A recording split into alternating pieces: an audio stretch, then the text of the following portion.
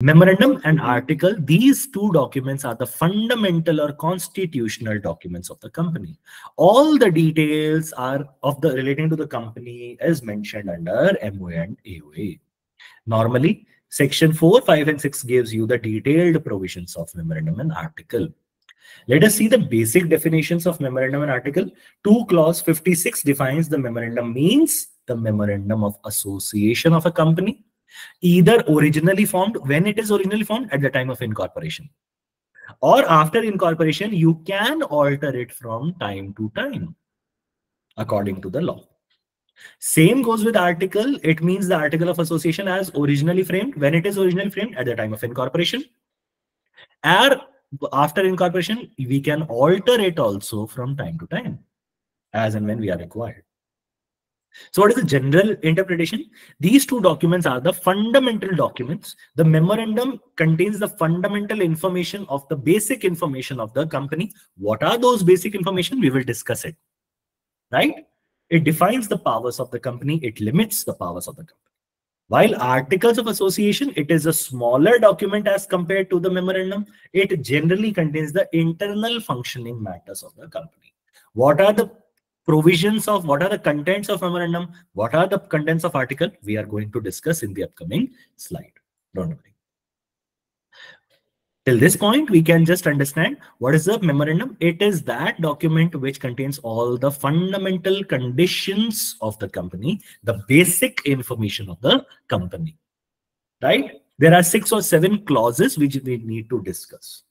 And articles means the internal rules of the company. What are the internal rules and regulations? We will discuss. We will be having the sample MOA. Of course, the memorandum is subordinate to the act, that is the Companies Act. That means memorandum is subordinate, that is to the Companies Act. That means the memorandum cannot, in the memorandum, there cannot be written any point which is against the Companies Act. You cannot give the memorandum the right to write anything which is against the Companies Act. Any such clause, if we found in the memorandum which is against the company law, that clause will be void ab initio. Simple. Same goes with the article. The article is subordinate, of course, to the company law and to the memorandum as well.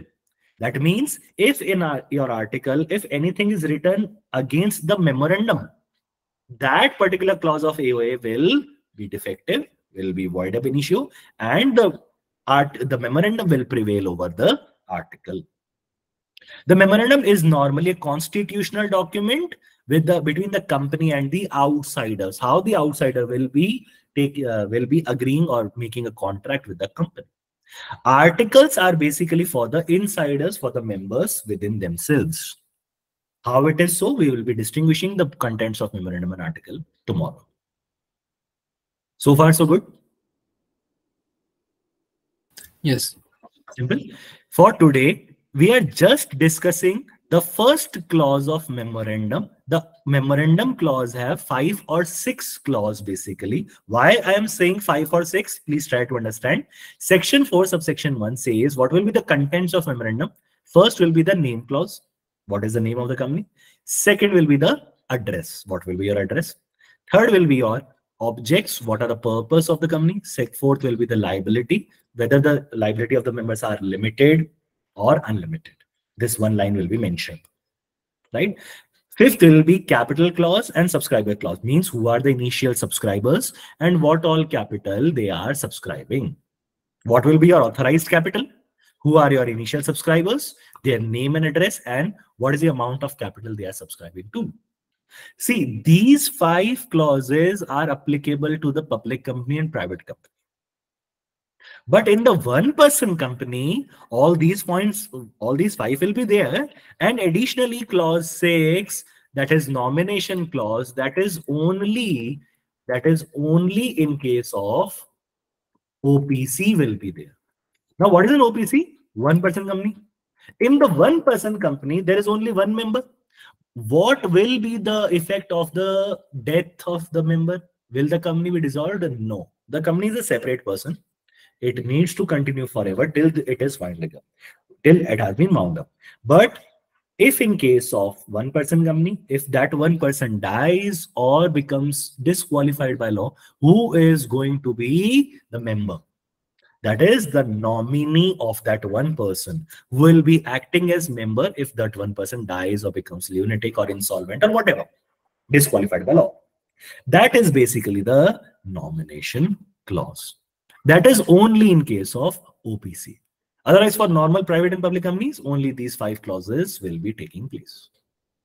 Now, for today, we are just discussing the first clause, that is the name clause. The name clause says that the section 4 subsection 2 says that the name of the company shall not be identical with the name of existing company. First of all, exactly same, that is identical. Say for example, Reliance Industries Limited is only there, or is already there. Can we make a new company in the name of Reliance Industries Limited? No, this is identical. Or if not identical, you are not supposed to take any name which resembles too nearly to the name of the existing company. Say for example, if you are not taking Reliance Industries Limited as your name, you are taking Reliance Industries Incorporation Limited. So it is closely resembling with the Reliance Industries. Why we are debarring you to take similar names? Because it gives the shareholders or the public a wrong impression that this company is attached with that company. It might be a group company or holding a subsidiary to that company. So you are not allowed to take any identical or too closely resembled name of the existing company. Or you cannot take such name which constitute an offense. You cannot take a word which is illegal, which is undesirable in the opinion of the government. That is ROC. Undesirable names which is of an offensive nature, which is of an illegal nature, you are not supposed to take any name right like that. Simple. Subsection 3 provides that any such name without prejudice to this, ye to hai hi, uske alawa, the company shall not be registered by ROC in the name which contains any word, any expression which is connected with the patronage of the state. Here state means the state as per constitution. That is the government, the central government, the state government, the local authority, the corporation, the body corporate. Say for example, what are these words like? Say for example, republic, preamble, right? Ashok Chakra. These are the words which are the patronage of the government or the state or the local authority, right? You cannot take your company's name as Indian Government Limited. What is this name? Indian Government Limited. You can't take these kinds of name because they are directly related to the patronage of the government. Simple. Or such words as may be prescribed. Right now they are not prescribed unless the approval of central government has been obtained. So what is the whole crux? You cannot use directly these words which are having a direct relation with the government or your state or your corporation. But if you want to take such word in your name of the company, you need to apply to the central government, that is MCA. You need to take prior approval. If they approve, then you can apply for the incorporation of the company with such name. This is the crux of section 4 subsection 3. Now, when we are talking about name reservation, we had already gone through one thing, that is, what is the form of application of the company? That is SPICE Plus. But in the SPICE Plus, we need to discuss some more things in the name clause itself. Now, what is the rule 9 says? The application for reservation of name shall be made through SPICE Plus. See, people get confused between two forms. One is SPICE Plus and second is RUN, reserve unique name. So at the time of incorporation, the SPICE Plus, if we go through SPICE Plus, they have two parts. First part of SPICE Plus is reserving the name. You can reserve your name by filling the first part of SPICE Plus at the time of incorporation. Once the company is, then later you can fill the part B and get your company incorporated. Now, after your company is incorporated, now you again want to change your name, then the form will be used run. Reserve unique name. So initially, when you are taking the name of the company, reserving the name of your company at the time of incorporation, you need not to file the form run. The only Spice Plus will be filed. Simple. And at any point after your incorporation, if you are attempting to alter your name, if you are trying to change your name, then the form run will be used. Of course, some more things in the context of name, that you need to apply the word limited if you are opening up a public limited company.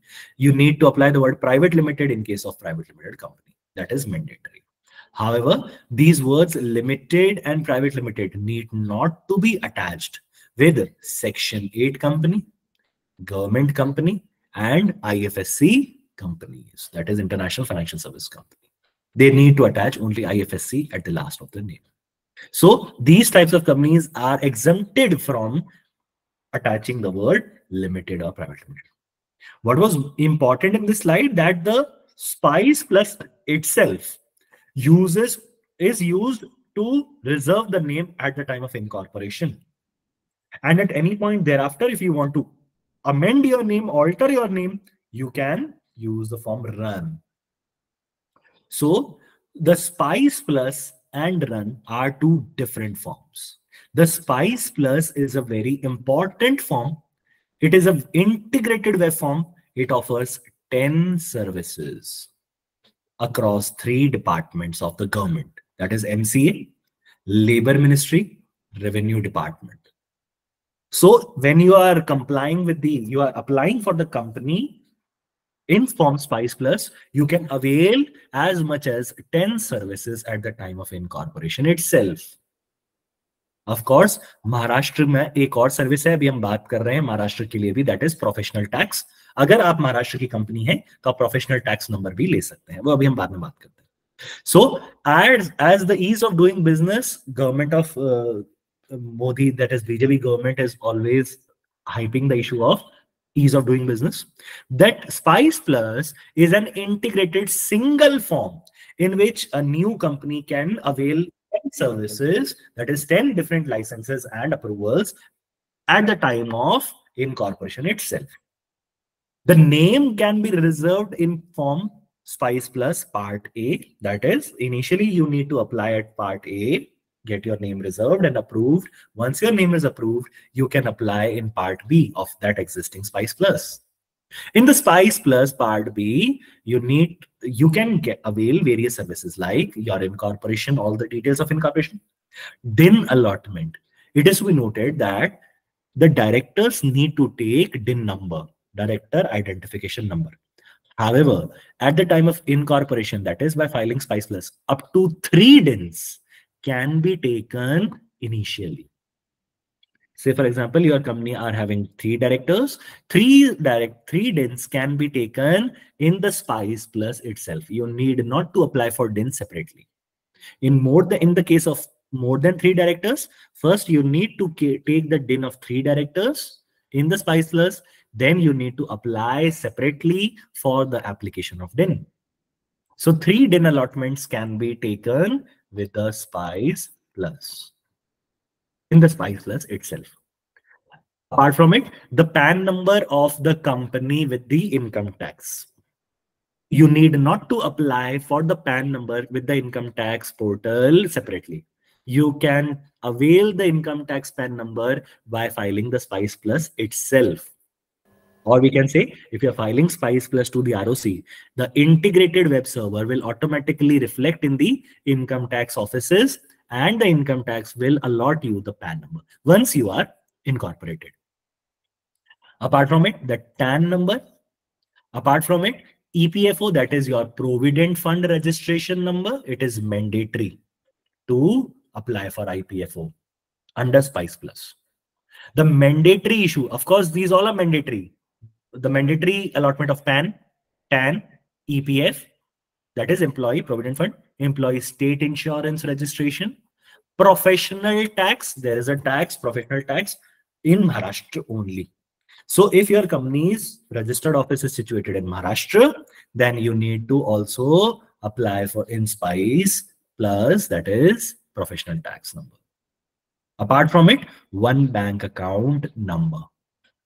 That is, with the Spice Plus, when you will apply the Spice Plus and you will select which bank you are applying for your bank, for your company's account, at the time of incorporation, automatically the MCA process will be updated in the bank accounts and you will be allotted a company's bank account at the time of incorporation. You need not go to the bank separately for opening the bank account after your incorporation. One company's bank account will be allotted to you with the bank which you will select.